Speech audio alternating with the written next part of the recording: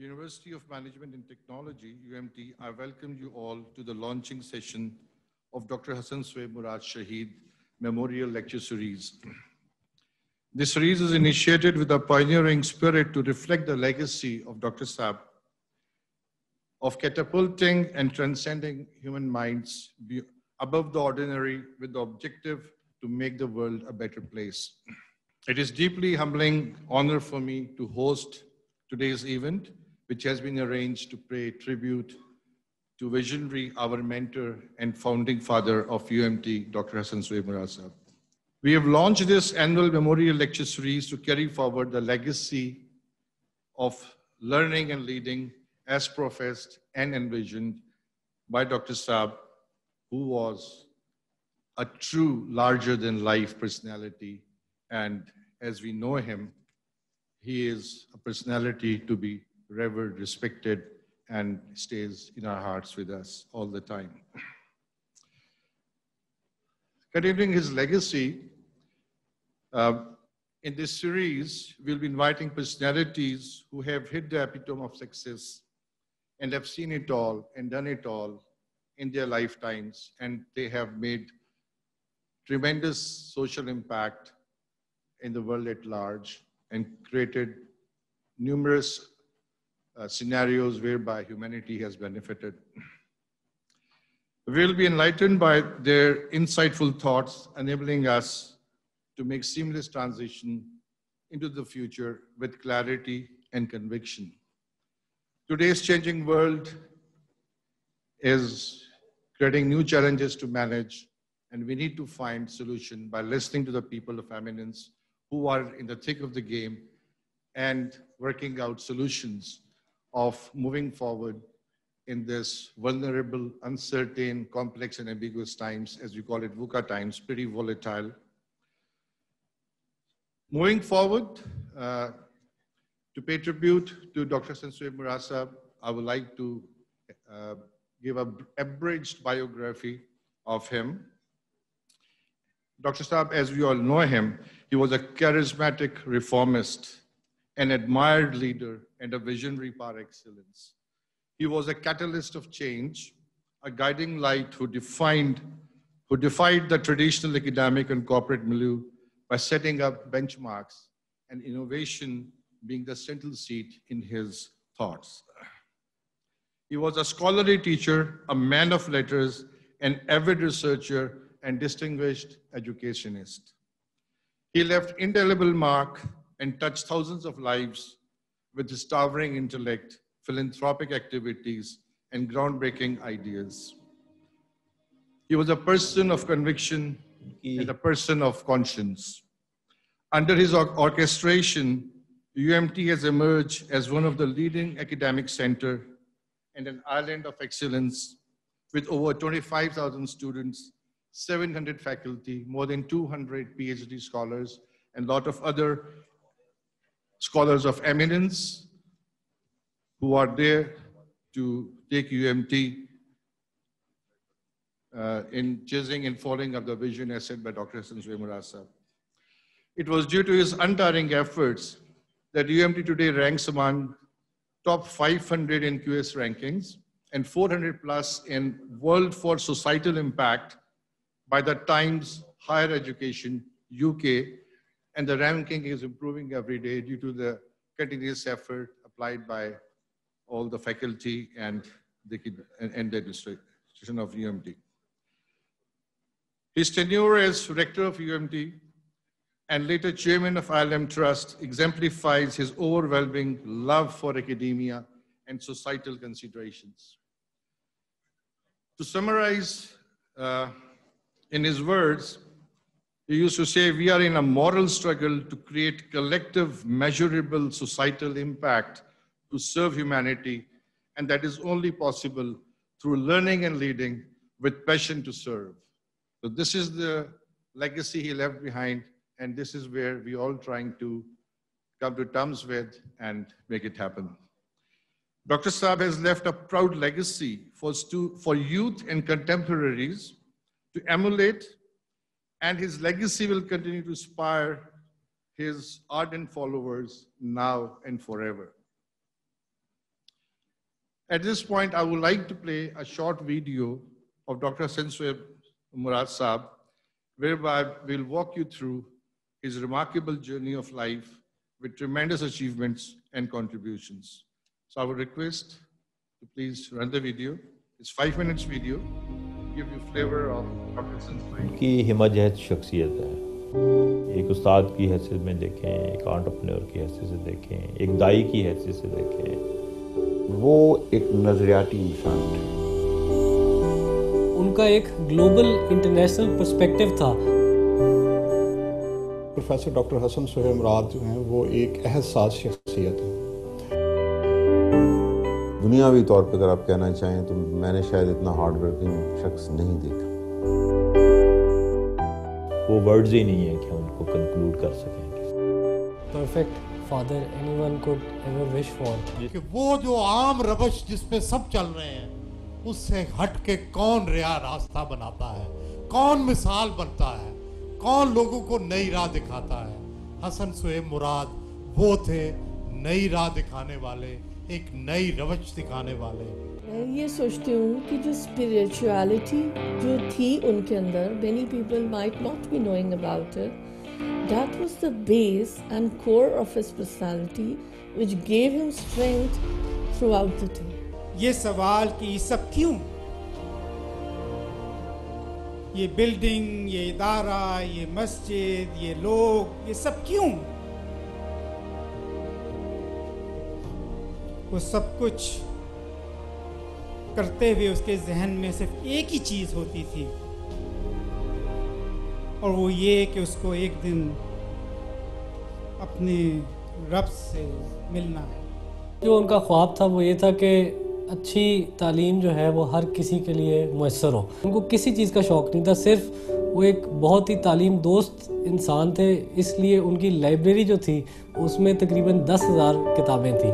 تو انہوں نے گلوبل لیول کا کریکلم جو ہے خود جو ہے گھنٹوں لگا کے, دنوں لگا کے ڈیزائن کیا. وہ اس نتیجے پر پہنچ گئے تھے کہ قوموں کی جو تعمیر ہے وہ تعلیم کے بغیر ممکن نہیں ہے. یہ بے عابد میں ایک ادارہ بنانا چاہتا ہوں جس کو علم کہا گیا یا ILM کہا گیا, الف لام میم کہا گیا, اور اس کا 16 جون 1990 کو اس ادارے کی بنیاد رکھی گئی. UMT کی جو انہوں نے بنیاد رکھی وہ انہوں نے اس لیے نہیں رکھی کہ وہ اس سے پیسہ کمانا چاہتے تھے. انہوں نے ایجوکیشن کو, جب بھی میری ان سے ڈسکشن ہوتی تھی تو وہ اس بات پہ پیشنیٹلی بلیو کرتے تھے کہ ایجوکیشن سے پرافٹ بنانے کے لیے نہیں ہونی چاہیے. ایجوکیشن ہمیں اپنے یوتھ کو ٹرین کرنے کے لیے, انہیں مستقبل کے لیے تیار کرنے کے لیے ایجوکیشن جو ہے ہونی چاہیے. وہ اسلامی اخلاقی اقدار کی ترویج اور اس پر لوگوں کی تربیت کرنا چاہتے تھے. وہ ان میں سے تھے جو اسلام ایک رنیسانس دیکھتے تھے تھرو ایجوکیشن, اور وہ کر رہے تھے. تو منزل تو پاکستان کی تعمیر تھی, یہ معاشرے کی, اسلامی معاشرے کی تشکیل تھی, لیکن علم کے ذریعے. اور پھر دوسرا کام لیڈرز کرتے ہیں کہ خوابوں کی تعبیر بھی اپنے سامنے دیکھتے ہیں. UMT ان کے خوابوں کی تعبیر. 60 برس میں دنیا نے حسن سہیب کو جو کچھ دیا وہ ایک UMT کی شکل میں 600 برس کا کام, بلکہ اس سے کہیں زیادہ کا بڑا کام کر کے چلے گئے. مجھے یاد ہے ابھی تک تو حسن کی مسکراہٹ یاد ہے. مجھے یقین نہیں ہے ابھی تک تو اس بات پہ نہیں ہے کہ حسن چلے گئے. بچھڑ گئے مسکراہٹیں بکھیرتے حسن, چمکدار موتیوں کی وہ قطار نہیں ہے. ہر کوئی ان کی مسکراہٹ کو مس کرتا ہے کہ جب بھی ہم نے ان کو دیکھا ہے وہ ہمیشہ he was always smiling. If Dr. Murad were here today, he would be challenging us with good humor, but still challenging us to fight the good fight, to be instruments of peace with justice in a troubled world. In my heart, and in the hearts and minds of countless individuals around the world, he will forever be remembered as a pioneer in bringing the world to a better place. جو ہے UMT کو QS Asian university ranking میں top 500 universities میں شامل कर लिया गया है। इसी फाउंडेशंस में हम इस इदारे को आगे लेके चलेंगे और हमारा जो मेन गोल है कि हम एक high quality human resource provide करें मुल्क को, कौम को।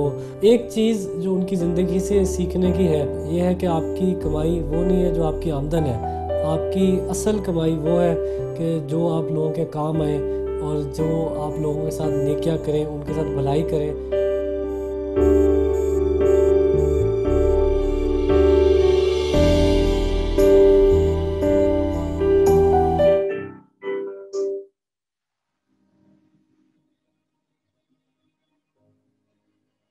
ये हिमायत शख्सियत है। All right.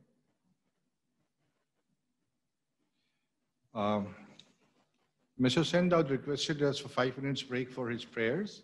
So since our next chapter is about him, so we'll just take 5 minutes break. The moment he gets back, we'll reinitiate the session, please. Thank you.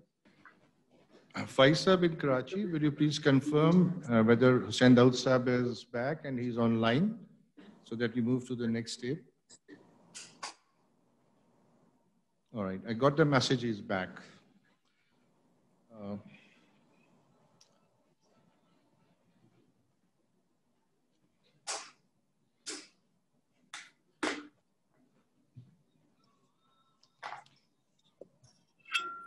All right, so our keynote speaker today is Mr. Hussain Dawood Sahib, and it gives me immense pleasure to announce that we are initiating this journey by a very distinctive, globally renowned personality of eminence, whose credentials and achievements cannot be described in short span of time. I received copious amount of papers, but we can only highlight some of his things. But before formally handing over forum to our keynote speaker, I would like to give a brief introduction about him. Honorable Mr. Hussain Dawood is chairman of Dawood Hercules, a family-owned group of business with rich history spanning over a century. Under his dynamic leadership, he has driven the group and investments with a vision of purpose to serve the nation. Today, the group is recognized as one of the most diversified conglomerates in Pakistan. Under the stewardship of Mr. Dawood, Engro has emerged as a partner of choice for international companies. Mr. Dawood also chairs the Board of Trustees for the Dawood Foundation. He is the founder and chairman of Board of Governors of Karachi School of Business and Leadership. He is on board, Mr. Dawood is also on board for Teach the World Foundation, aiming to address the challenge of illiteracy through technology based on self-learning. He is an active member of World Economic Forum since 1992. For his contributions for improving international business relations, he was conferred National Award by the Republic of Italy in 2008. He holds MBA from Kellogg University, and he is a graduate in metallurgy from Sheffield University, UK. So I would like to request all of you to please welcome Hussain Dawood Sahib. He is the pride of Pakistan, to give his keynote speech. And we are here, sir, to learn from you and to take insights. Over to you, Hussain Dawood Sahib. Assalamu alaikum wa rahmatullahi wa barakatuh. Thank you very much indeed for your introduction and for inviting me to address this august audience. And I hope that I'm able to share with you some of my experiences so that perhaps some of you may have some takeaways which may be of some value to you. I would like to start off this discussion, first of all, by just giving a brief background about my relationship with Dr. Hasan Sohaib Murad. He joined our group and he was really attached to me as a financial analyst. And he assisted me at that time in developing the feasibility report for the expansion of the Dawood Hercules Fertilizer Project. In 1990, he set up the Institute of Leadership and Management, along with his father. And he was an individual who started with really nothing. But in a short period of time of his life, he has created an incredible institution in the UMT, the ILM being graduated and became the UMT, and has become an absolutely remarkable success story. And I would like to just share, I think that he and I really had the same approach to leadership. And therefore, I feel honored that I may be actually sharing with you the same frame of reference that has brought about the degree of success that he has had, and a little bit about the degree of success that I have had the privilege to have enjoyed. When my father died in 2002, we had a group with a turnover at that time of just short of 3 billion rupees. Today, the turnover of our group is 226 billion rupees. It's about 76 times growth. I started off in 1968 when I joined the world of work, or as I call it, the great university of life. And at that time, as you know, by 1971, we had lost East Pakistan. 1972, we experienced nationalization. Our group at that time, which had achieved its zenith in 1967, when it was a group which employed 35,000 people and had a value at that time of $250 million. That group lost half its assets in East Pakistan, and the remaining assets in West Pakistan, half of them were nationalized. So while I was born into a position of privilege, where people look at me and say, well, you were born with a golden spoon, you had everything going for you, I just wanted to set the context to explain that, you know, Allah Ta'ala in His infinite wisdom challenges all of us. It doesn't matter what is your birth. What does matter is the tests that you will be facing and how you overcome them. And in that process, how you're able to develop your leadership capabilities so that you can help the nation develop. I'm in the, obviously in the corporate sector. Dr. Hasan was in the education sector. But I consider his achievements as important, if not more important than mine. So at that time, in 1971, after we lost East Pakistan, and in 72 we nationalized, naturally, there was an environment which was extremely anti-private sector. And in that environment, it led to a creation of conflicts within the family about the way forward. Because we felt that we were being really attacked from all sides. Family discord obviously took place, and it took quite some time in order to resolve those. However, in 2002, my father passed away, and I had to assume the responsibilities that he had bequeathed. At that time, we were in a difficult situation, and we had to develop the fundamental base of the business so that we could grow.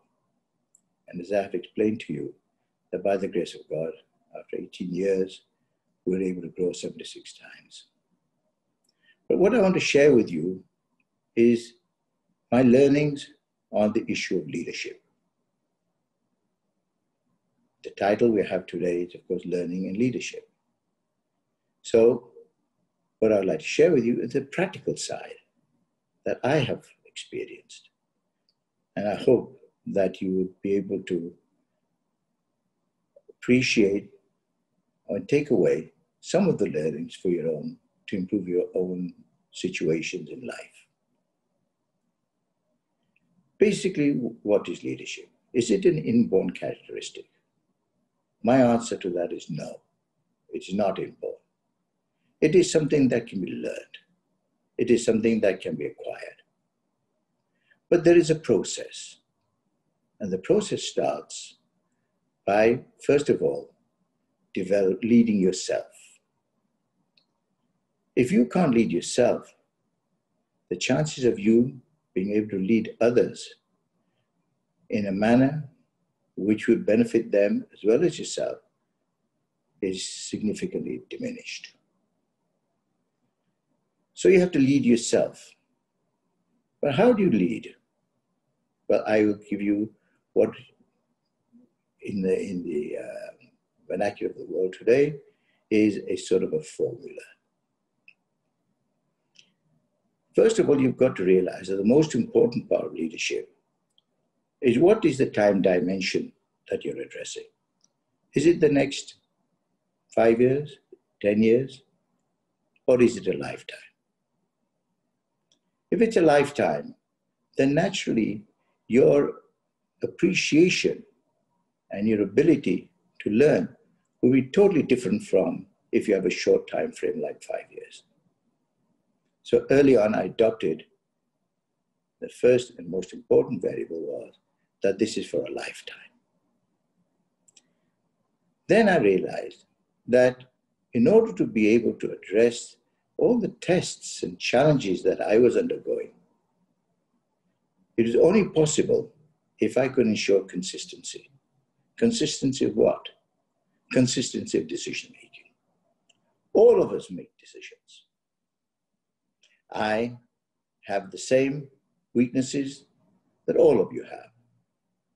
I was, at that time, a person who had a lack of self-confidence, a person who had fears, a person who was daunted by the challenges in front of me, a person who was significantly affected in terms of the influences that were around him and the challenges that were thrown at me by all the various events and occurrences that took place.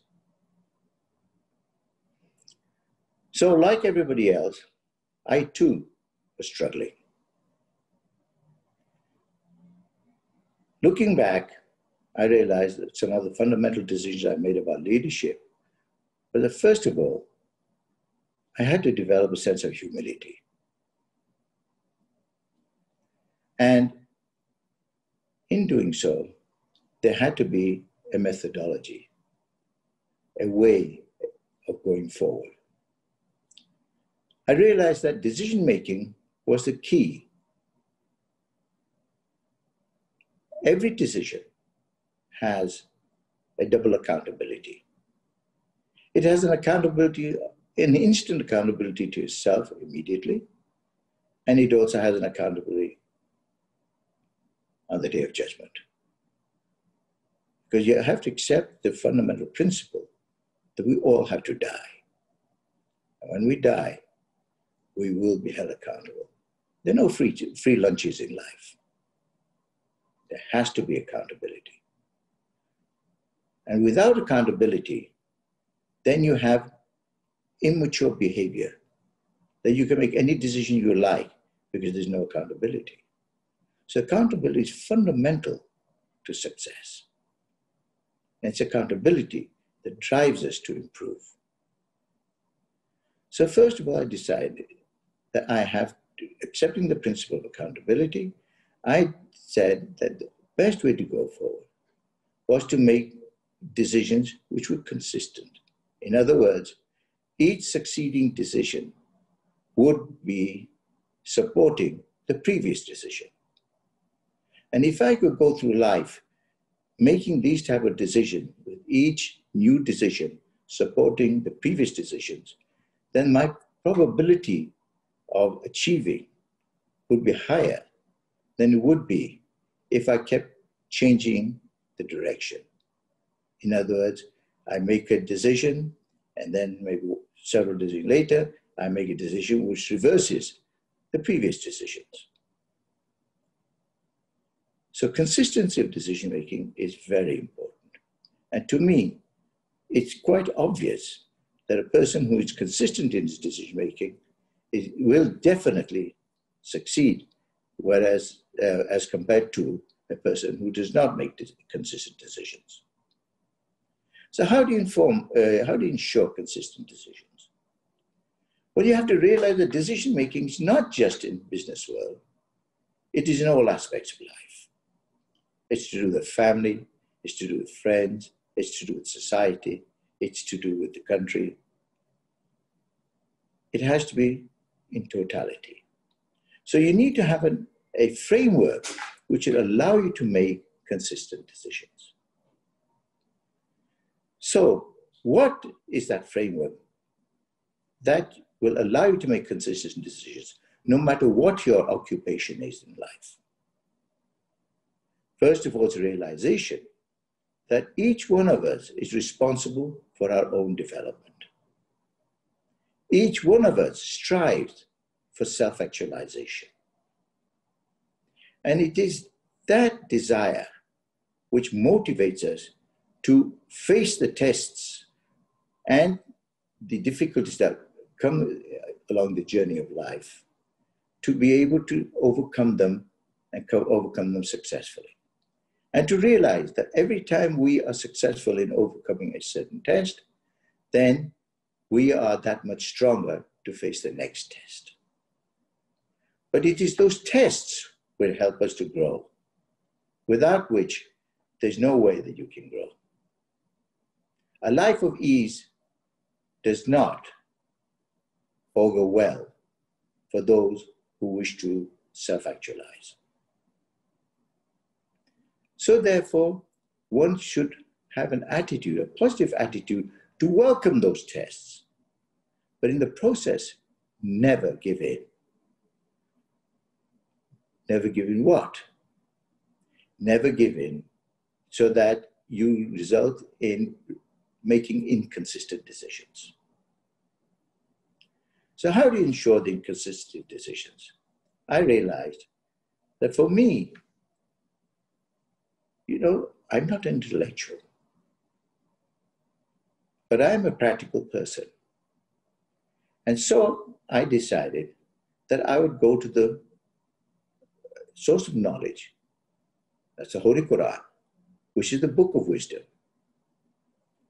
All other writings by humankind are books of knowledge. The Quran is a book of wisdom. So I thought to myself, why should I go to the Quran? Go to the one that really matters, and try to learn whatever I can from that. And what did I learn? I learned to develop a frame of reference which allowed me to make consistent decisions. And what was that? It is a fact that you have to accept certain fundamentals. Those fundamentals are that you have to speak the truth. Always speak the truth. No matter what the losses are, you have to speak the truth. And always identify with the truth.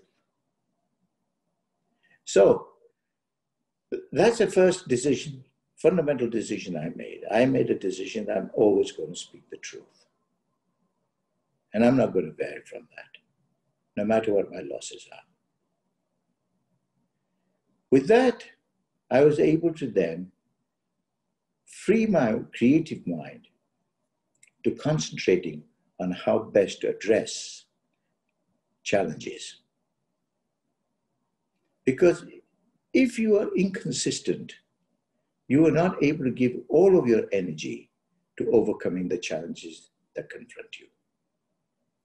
So, having made that decision, I realized that, first of all, I have to develop myself.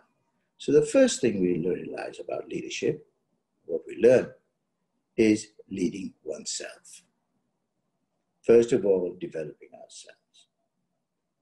And if you don't have the habit of speaking truthfully to yourself, then how will you speak truthfully to others? Because you can't pretend that you don't know that you're speaking untruths. You know. So I would advise that every one of us, in the morning, look at yourself in the mirror and say, can I trust you? Do you speak the truth?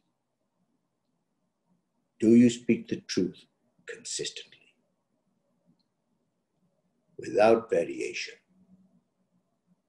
So that is the beginning of leadership in my mind. Second thing that I learned was honoring commitments. And this is what we're told in the Quran. Honor your commitments. And that is a difficult task. Even today, I suffer a lot on that account because, for example, I'm usually quite late in going to an event or a social event or whatever. And I try all the time to improve. So long as I keep trying, I'm not defeated. I'm not a failure. I may fail, but I'm not a failure. There's a large difference between the two. So I keep failing, but I won't give in. Failure only comes when you accept that you have failed. So long as you don't accept that you failed, well, each failing gives you the ability to learn more, because we learn by failing and not by success. So these are very important development phases that you go through. So we realize that commitment to oneself, and all of us try to change ourselves. We try to make commitments and we fail at them. But if we don't accept them as a failure, we're still in the game. We can keep trying to improve. So commitment is the next important requirement. When you have both of those, it leads to a situation of having trust in oneself. And if you have trust in oneself, then you have secured a very important achievement.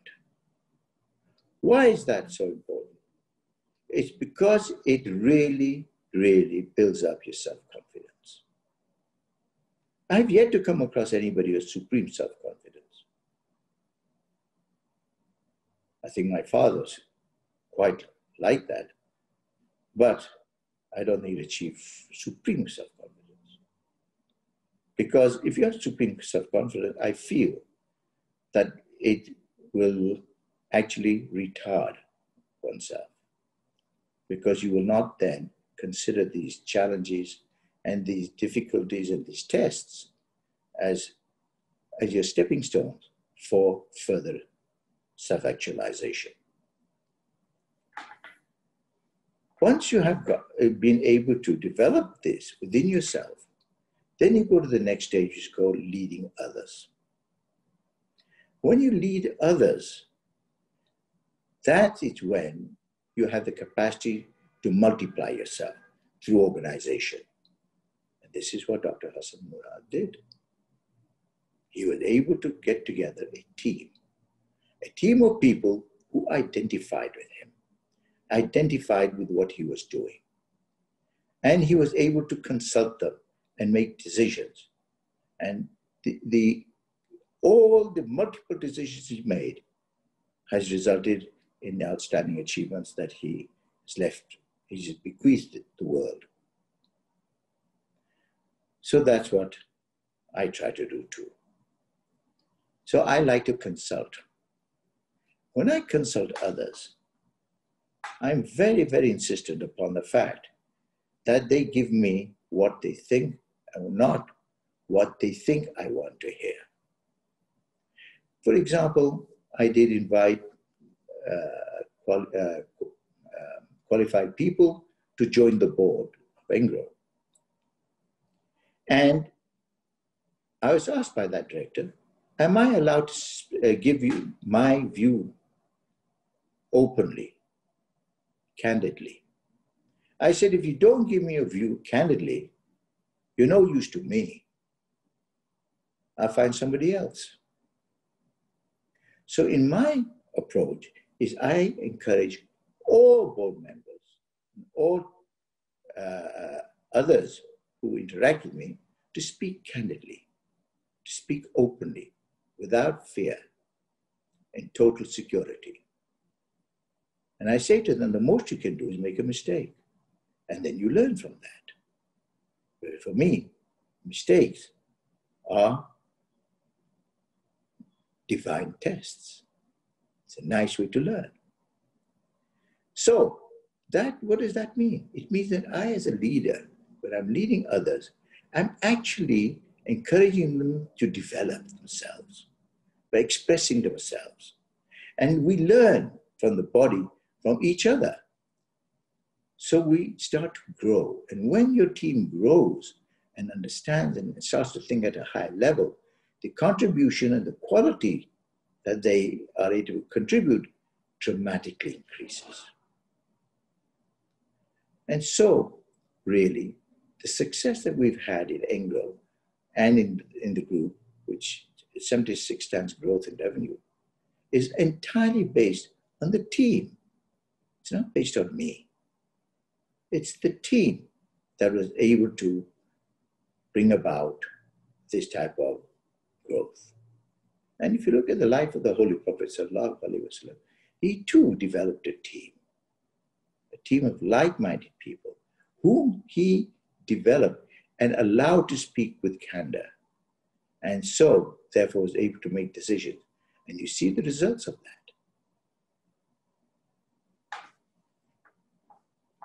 that. They're results which have never been equaled in the history of the world. So we see now that leading others requires the fact that the leader has to trust his team, and the team members have to trust the leader. When does that trust come? Only when you speak the truth and when you honor your commitments.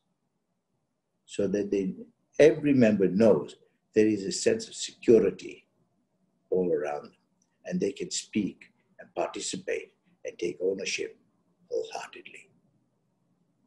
So that means we go from leading self to leading others. And then when you've led others, then you start to lead organizations. Now, in Engro, for example, we have very developed governance structure. What is governance structure? What is the relevance of it? The relevance of it is that you define the processes by which decisions are made. And through the governance structure, you're able to delegate authority, which is commensurate with responsibility. And there is the principle of accountability. And on top of that, there is a principle of reward and compensation. So everybody feels empowered to make a decision. Everybody feels that they're not going to be overridden by the boss just because the boss has a different attitude, a different concept in mind. What is that concept? That concept is what we today are really struggling with in our country. It is a concept of control. Control is a very negative attitude. What it does, it restricts human development, it restricts performance, it restricts quality achievements. So therefore, I never exercise control. I instead endeavor to empower others to make decisions. I never signed a check in my life. I'm not responsible. I'm at the board level. In our organization, the board has no executive authority. The executive authority belongs to the chief executive and his team. And there's nobody in the board that can override them individually. The board can only override them collectively. So the chief executive has the confidence that he can make decisions and he can lead the enterprise without having the board constantly looking over his shoulder, but rather the board empowers him and therefore he performs with great confidence and he can make decisions and deliver the results. So we're very clear in our organization. I have no executive authority at all, and I ensure that the board never, ever gets involved in any form of executive decision-making. The job of the board is to ensure values, is to ensure that the DNA of the organization, the culture, is based on those values, is to determine the direction of growth. It is to mandate the strategy that management will develop. It is to give its decision on major investment commitments to investments. It is to promote, it is to identify and appoint the chief executive. It is to delegate and empower the chief executive to perform. It is to set the key performance criteria for the chief executive to perform. And it is to ensure that there's a governance structure which would actually monitor how decisions are made within the organization, with each level making decisions within the framework that has been specified. Those are the responsibilities of the board, and that's all we do. Management, on the other hand, is responsible for delivering the results.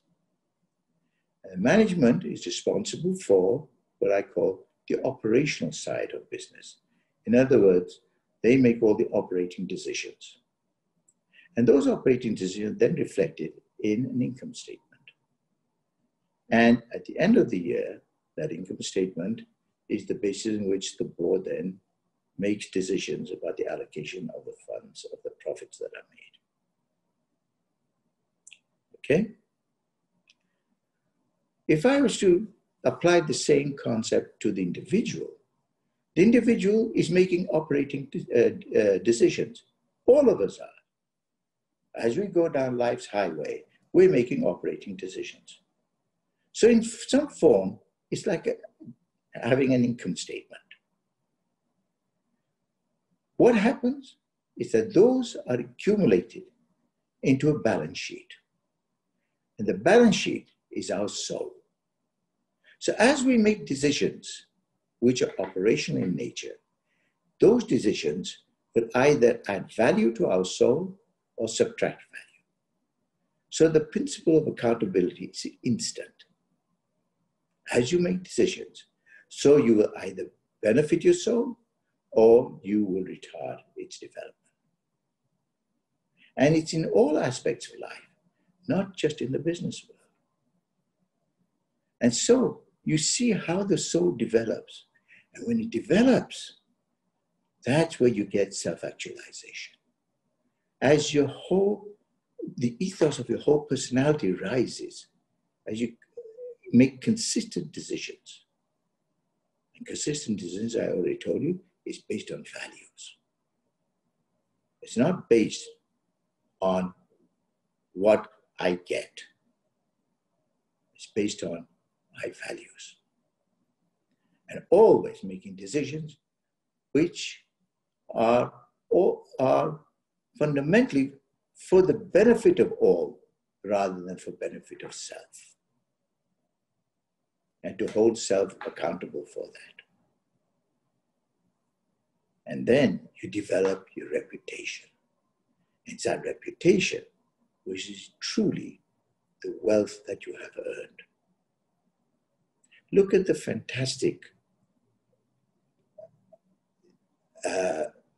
accolades that are stated for the Quaid-e-Azam, both from those who are detractors as well as those who are supporters. Outstanding. Wouldn't one like that? When one is facing death and the final days, one then says, really, was I able to develop a reputation? Because that's what you're going to take away with you. And that's what you're going to leave behind. All the other worldly things are irrelevant. So this approach also helps you to get a balance in your life of the importance or the unimportance of worldly things. And instead, it gives you a sense of harmony, a sense of peace within yourself. But ultimately, at the end of the day, that is what matters. But we never forget that we are, after all, imperfect, and we will make mistakes. And as I said to you, mistakes are blessings. That's all I've implemented in my life. That's all I've tried to do. Always keeping to my values, inviolably. Never tell lies, never take advantage, and always think for the benefit of all. And this is exactly what Dr. Hasan Murad did. And therefore, I feel his presence, because I know that he followed the same principles. For he could not have achieved what he had achieved without that, in my opinion. So we realize it is a frame of reference that matters. The frame of reference is the foundation for consistent decision making. It's been such a privilege to share my experiences in my life with you. I'm truly grateful to you for giving me the time and for inviting me to be the speaker at this first memorial talk for Dr. Hasan Sohaib Murad. And I'm grateful to all of you for being so gracious and honoring me by your presence. Thank you so much.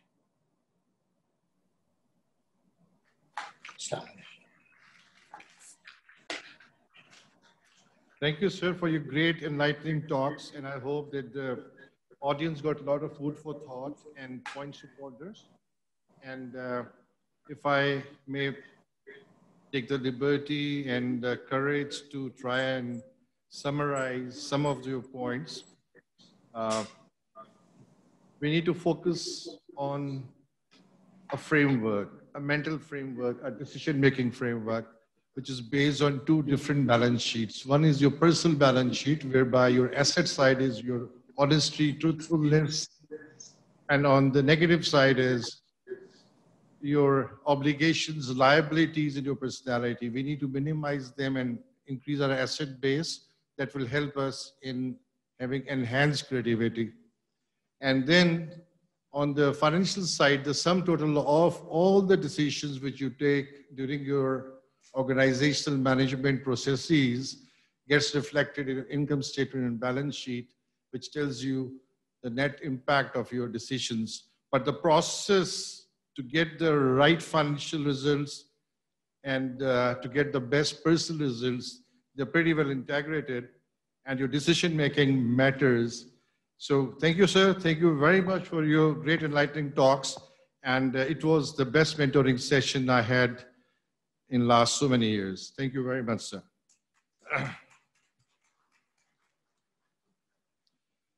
Moving forward now, I would like to invite Mr. Ibrahim Hasan Murad, President UMT and ILM Trust, for the vote of thanks to extend gratitude to Mr. Hussain Dawood on behalf of entire UMT. The words that he has spoken, they are not only mentoring on the management side, but also he has told us the different dimensions of Dr. Hasan Sohaib Murad, for which we are grateful. Thank you very much, sir. Ibrahim Hasan Murad, sir, please.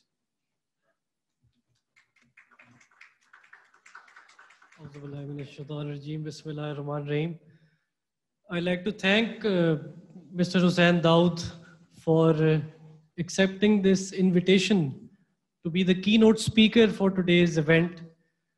This is the first memorial, Dr. Hasan Sohaib Murad Memorial lecture series, and I was thinking of who to invite, and then the first name that came to my mind, that was of Mr. Hussain Dawood.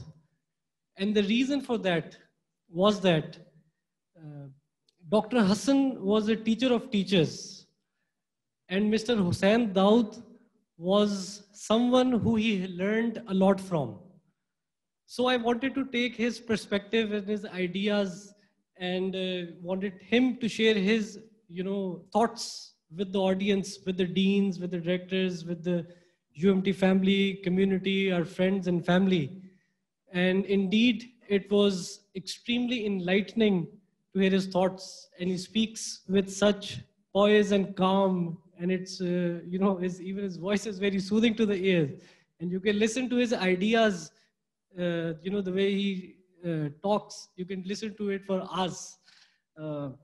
So once again, I take this opportunity to extend my profound thanks to our keynote speaker, Mr. Hussain Dawood.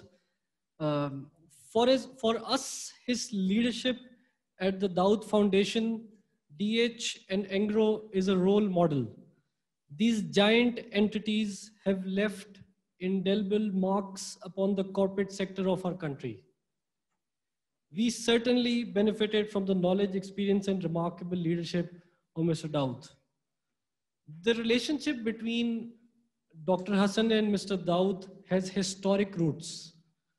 That Dr. Hasan, as I mentioned before, was deeply inspired by him, to the extent that he used to quote him in the workplace and often at our home. So we acknowledged that Dr. Hasan, he wasn't impressed with a lot of people, but Mr. Hussain Dawood was someone who he was greatly, greatly impressed by. So, not only that, there's another reason why, I requested Mr. Hussain Dawood to be the inaugural speaker for the first memorial Dr. Hasan Murad lecture. So Dr. Hasan only worked at one place as a full-time employee in his life, and it was DH, and that was under Mr. Hussain Dawood's patronage and leadership. He was his only boss. That tells a lot about the relationship between Mr. Dawood and Dr. Hasan. A remarkable anecdote, I was remembering this a few days ago. Dr. Hasan told me that once his contract, his employment contract was about to finish, he requested Mr. Dawood, he told him that if you want, I will work for you for 1 additional month without any remuneration. Because during my stay at your organization, I may have sometimes not worked to my fullest potential, or I may not have delivered up to your expectations. So I will work with you for 1 month without any remuneration, just to make sure that you as my boss are satisfied. So this level of transparency, honesty, and God-fearing behavior is what we all need to adopt in our lives. Following in the footsteps of the great philanthropist, Mr. Dawood, Dr. Hasan thought of establishing an institute that developed effective leaders and competent managers in all walks of life while ensuring the highest standards of quality. And even the idea for ILM, Dr. Hasan used to tell me that he got this idea while he was working at DH, and he thought, why not, create an institute that develops future leaders and people who are extremely competent. They have the skill and they also have the knowledge. And he shared it with Mr. Hussain Dawood initially, and Mr. Hussain Dawood from the inception supported this idea, and later he also joined our board. Today we see the results of his endeavor in UMT, which is now one of the leading universities in Pakistan, and through ILM Fund, which is now Pakistan's largest scholarship program that has granted about 5 billion rupees in scholarships to around 13,000 students from across Pakistan. Today's event is not a glorification of the founder of an institution. It is a day of remembrance in the name of a man who formulated our scholastic parentage. It is a day to pledge allegiance to his ideals, humility, empathy, intellectual growth, service, and patriotism.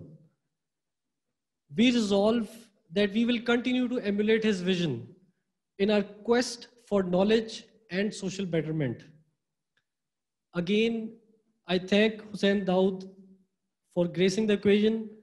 In the end, we pray for our beloved Dr. Hasan. May Allah bless his soul and grant him the highest station in paradise. May Allah grant us wisdom to emulate his character in our thoughts and actions. Pakistan Zindabad.